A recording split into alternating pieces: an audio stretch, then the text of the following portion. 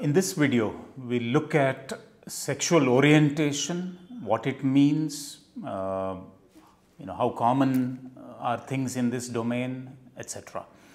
Sexual orientation, put very simply, is sexual attraction either to a person of the same gender or to the opposite gender. So that way you have a man being sexually attracted to a woman or vice versa, which is called as heterosexual. Homosexual is sexual attraction towards the same gender, which is a man attracted to a man, called gay couples, or a woman attracted to a woman, called lesbianism or lesbian couples. If we have a person who is sexually attracted to both men and women, we call it as bisexual. Now, how common are these sexual orientation differences? Large majority, which is about 92 to 95%, are sexually attracted to a person of the opposite sex, which is heterosexual. A small minority, about 3 to 5%, identify themselves as being homosexual or bisexual. I do get a lot of young people who are sometimes confused about their sexual orientation. I get parents bringing their young adult boy or a girl. Parents are quite horrified sometimes, saying, my son has a disease, can you please offer some treatment for it? So, sexual orientation is on a spectrum.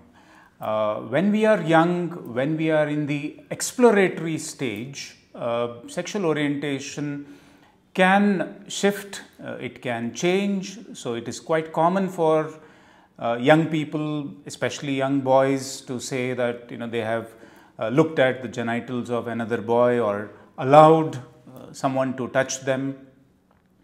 As they grow, this becomes more clear for them. Now, one needs to understand very clearly that homosexuality is not a disease. It is how the person orients themselves. It is not just about sexual orientation. It is about emotional and also romantic attraction to the person of the same or the opposite gender. And since it's not a disease, psychiatrists worldwide don't consider it as an illness. There is no treatment that is necessary, or there is no treatment that is effective also. There is a small subset of people in psychology, we call it as ego-dystonic homosexuality. By that term, I mean a person who is uncomfortable with their own sexual orientation. There is scope for further assessment and some counseling. There is also a condition, a term, sorry, I want to redo that line. There is also a term called asexual. Now, people who identify themselves as asexual are not sexually attracted or aroused either to men or to women. They are extremely comfortable being not sexually aroused or attracted, and again, this is not a disease.